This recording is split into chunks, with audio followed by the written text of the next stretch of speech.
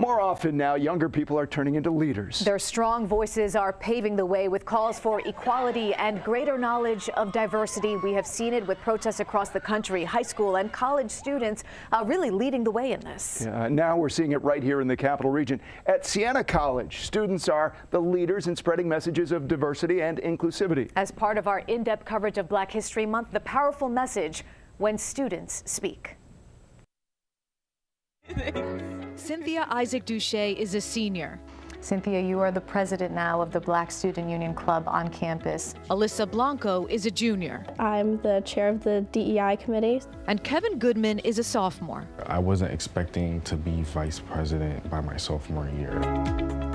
They are all leaders and change makers on the campus of Siena College, all affiliated with the Damietta Cross-Cultural Center, which promotes and celebrates diversity on campus. Named after Damietta, Egypt, where it is believed an instrumental conversation took place between St. Francis and Sultan Malik about Christianity and Islam and how different backgrounds can coexist. That's exactly the work these students are doing at Siena. What inspires you to get involved and to do the work that you do? So coming to Siena, it was a little bit of a culture shock for me. It was just a little different. Cynthia grew up in Haiti, moved to Brooklyn when she was 8 in a predominantly Black area. I think I kind of want to inspire other people and just kind of give them a home and a place to go to, because I know how I felt coming here, so I'm sure other people feel like that too. Kevin is also from New York City. Coming here definitely was a little different and a little scary because you don't know what to expect. He remembers going for walks with his godfather, who's white, and having people stare at them. At a young age, as a Black child or a person of color, you understand these things. Alyssa brings a different experience to the table. She grew up in Western New York with little to no diversity. Like, it's not something that necessarily came with me with my upbringing. I come from a small town in the middle of nowhere. All of these life experiences individually that you've had have led you to this point where you want to be that change, right? Be that voice on campus with your fellow students, maybe leave a little mark behind. I know how important it is to get other voices involved, because we can't sit around and do nothing. There needs to be people who also care. The Multicultural Center at Siena was first formed in the 1990s. It took on the name Damietta in 2020 and is run by brother George Camacho. It has a number of groups under it, including the Black, Latinx, Muslim, and Asian student union clubs.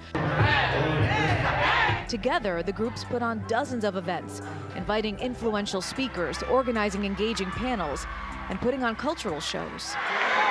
From when you arrived and where you are now, and how have things changed? Have they changed at all? I don't think the work is ever done. I would say that from my freshman year, Siena has improved drastically, especially when planning Black History Month. I've gotten a lot of messages from other boards on campus asking, what are you doing? Can we collaborate with you? And our conversation with Cynthia, Alyssa, and Kevin continues. Coming up at 5:30, how major moments across the country impacts them. Most recently, the death of Tyre Nichols. And then live at 6, the call for more students to join in on this conversation, what they fear may happen if they don't have more students joining in. It's always refreshing when you see young people taking leadership roles like this, right? I mean, I remember being 20 years old and I wasn't in a position to do that. Not I'm at impressed. all. But how much we learn from them when they do things like this. So looking forward to sharing more of it. Yeah. We go back now to our conversation with a group of Siena College students who are leading the charge when it comes to promoting diversity on campus, and you spoke to them. Yes, at 4 o'clock we introduce you to these students and the work they're doing through the school's Cross-Cultural Center. New at 5, how what's going on across the country is impacting them. Here they are once again, Cynthia Douge, Alyssa Blanco, and Kevin Goodman, all working under the Damietta Cross-Cultural Center at Siena. They're all part of celebrating diversity by organizing events, bringing different backgrounds on campus together. When you guys see what's going on across the country, obviously most recently in Memphis with Tyre Nichols, how does that weigh into the work that you're doing? And how does that affect you? I feel like it's too normalized. Like the fact that stuff like that is happening, and it's so normalized that we don't, it's kind of like a blank feeling, like a numb feeling to it. Because it's like, oh, That could have been me, but it wasn't, thank God. Is there some motivation that comes from we can't stop, right? We got to keep doing what we do. So just being in an environment where people feel like they're supported, I think is very, very important. And I want to show that, like, you're supported here, so. I mean, if you're not actively against everything that's going on in the world, then what are you? Put yourself out there. The time for change is now, and there's no reason to be afraid because there's people like us who are ready to come support you. But these students do have concerns about getting enough students involved in this important work of spreading the message of diversity, the message they have for their fellow students, and what they fear may happen if more students don't get involved. That's coming up live at 6. And they're just so eloquent, so well-spoken, and so motivated at such a young age. Yeah, and to say that, you know, if you're not part of it, you're part of the problem in a way. My paraphrasing them is that you've got to get involved when you see things happening because it's on your watch. It is, yeah. And at a young age they see that. Thanks, Sabrina.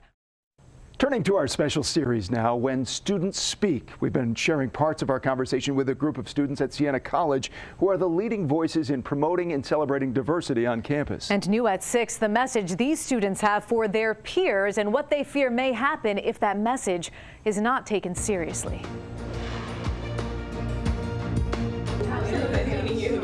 You first met them on Newschannel 13 live at 4. Cynthia Douge, a senior, Alyssa Blanco, a junior, and Kevin Goodman, a sophomore. You heard their different life experiences and what has led them to be inspired to work to promote diversity at Siena. Cynthia is the president of the Black Student Union, Kevin the vice president, and Alyssa is chair of the DEI committee on campus, all working under the Damietta Cross-Cultural Center, named for a city in Egypt where it is said a crucial conversation took place in the 13th century on how different religions and backgrounds can coexist. The Damietta group has 5 subsections and about 25 students in each of those, and these students feel that number should be much bigger. What do you think needs to be done to inspire more students to join in on this more? What would you say, Alyssa? I think this is definitely like the biggest question that we all have. The students are the ones who are facilitating this, and it's so amazing to see that change, but it's hard with small numbers. The time for change is now. Sooner or later, if it keeps it that way, the club would just die down and wouldn't even be a club no more. Kevin, as the youngest of the group, what would you say to I guess, other students who are also just freshmen joining in, 18, 19 years old? I would say definitely, if you feel like you want to be that role, or even if you don't feel like you are brave enough to be that role, still try. This position of leadership is something they not only enjoy doing, they feel they must do. Our generation is just very talkative. We're very, we tell people what we think. We have no issues standing up for ourselves. So I think that a lot of places are realizing that it's time to let the younger generation, step up and start taking up these roles because we will be taking them in the future. So might as well let us get some practice in now. And after college, plans are already in the works.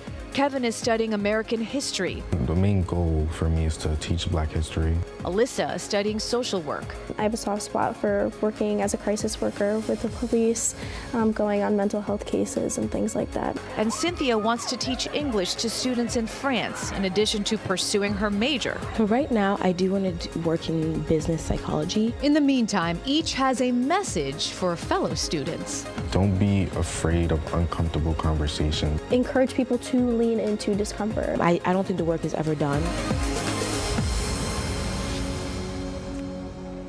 We thank these 3 students for sitting down, having this conversation with us. We talked quite a bit about their background. We'll have that story posted on our website, WNYT.com, as well as a link to the Damietta Center. People worry about our future, and then we're reminded of young people like this. Yes, thank goodness for kids like this. Yeah.